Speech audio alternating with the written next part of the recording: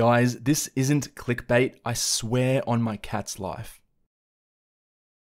Oh, sorry, Kotya. But you need to watch this video. If you've decided you'll only need 8 GB of RAM and won't be doing any kind of significant video editing, 3D work, or coding, for example, you can stop watching now if you like. But if you're not sure how much RAM you'll need in the new M1 Max, watch my video in the top right hand corner and come back here. For everyone else, please stay tuned.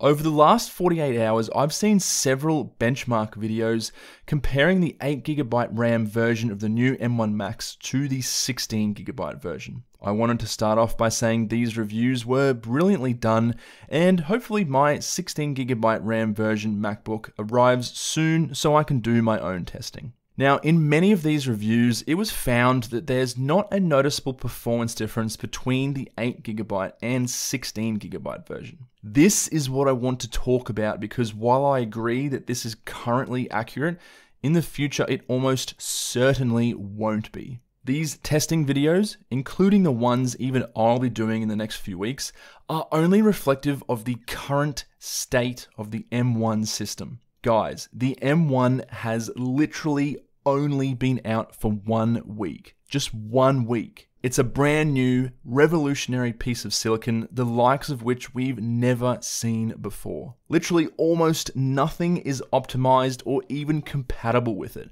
Seriously, Apple had to create Rosetta 2 just so third-party apps would even open. Just take a look at the apps on my MacBook Air. Almost every single one of them is Intel based and is running off the Rosetta 2 compatibility code, which slows performance.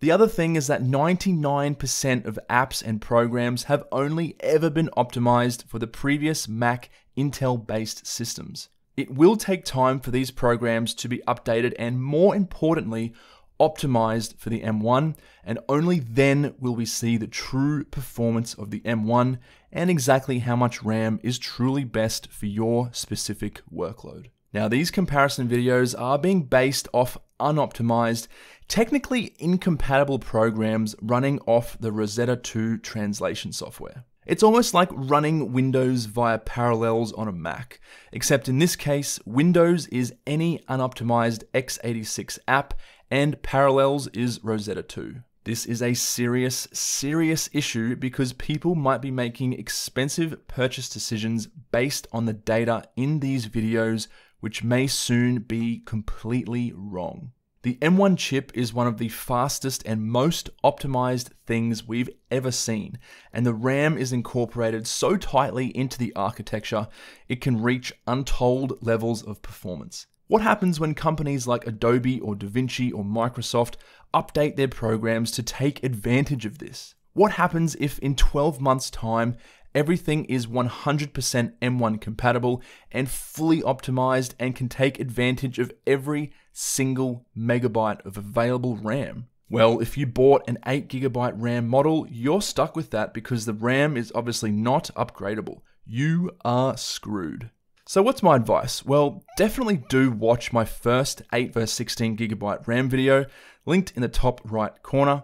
8 GB is still more than enough for 95% of people, especially because the RAM works so well on the new Apple Silicon. However, if you're still unsure about what RAM option you need, either get the 16 GB option now if you can afford it and future-proof yourself, or if you're okay to wait until you see more testing and accurate data once apps begin to get updated. Now, this is mainly for those of you doing 3D work, coding, After Effects, or intense video editing, for example. Just don't be fooled that 8 GB of RAM is enough, because in my opinion, even with the super fast M1 RAM, it is not enough for really heavy use, despite what other videos out there are saying. Take a look at this Blender render. I'm using over 6 GB of swap memory on my 8 GB RAM model. By the way, see my video on swap memory in the top right corner. Adobe After Effects also recommends a minimum of 16 GB of RAM as well. So that's it, guys. Please make the right decision that suits your particular workflow and current situation the best. Don't rush into a decision based off data that could very well be completely wrong in just 6 to 12 months. And as always, if you have any questions or comments or video topics for me to cover, please leave them in the comment section below. But apart from that, thanks for watching, and I will catch you in the next one.